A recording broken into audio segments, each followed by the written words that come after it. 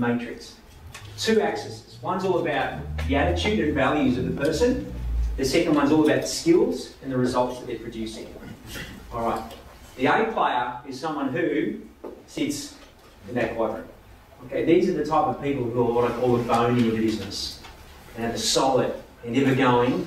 You can rely on them to run the business almost as good as you, perhaps in fact better than you, if you're not there.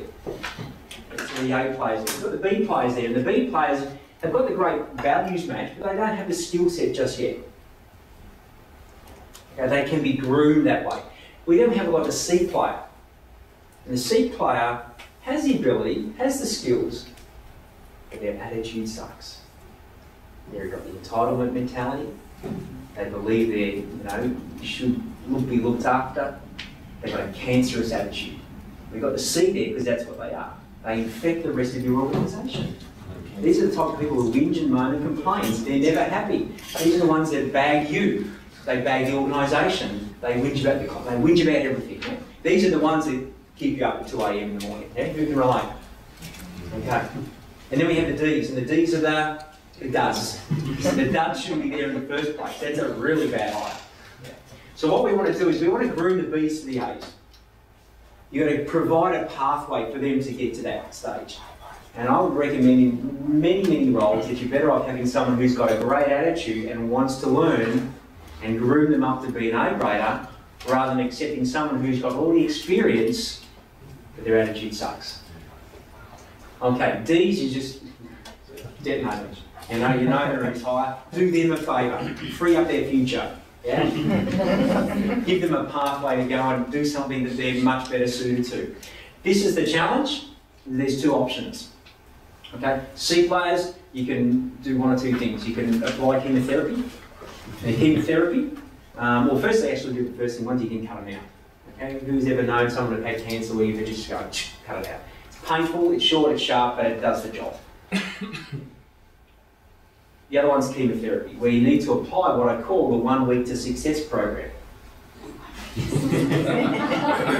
So you have the conversation with them, and when you say, listen, we know you've got the skills and abilities, we know you can produce the results, but the reality is you're letting yourself and the business down in these areas. And they're not matching the values. So what we're going to do is we're going to give you 1 week to show that you are still up for the challenge and still part of the team. It's called our 1 week to success program. And our 1 week to success program means at the end of every day, I'd like you to email through to me a detailed report of all the things that you've done and the results you've produced and the contribution that you've made to our organisation. It's called micromanagement. And there's one thing that C players detest, and that's micromanagement. Yeah? So one or two things will either happen. They'll either recognise that they've been a pain in the backside, they'll step up, they should apologise, and they'll recommit themselves to becoming an A player, or they'll leave because they cannot handle that type of micromanagement. Yeah, so the daily activities, the results you produce, and the contribution you've made to the organisation. That alone, that request, could have them leave, okay? Which is much better than you having to ask them to leave. Does that make sense?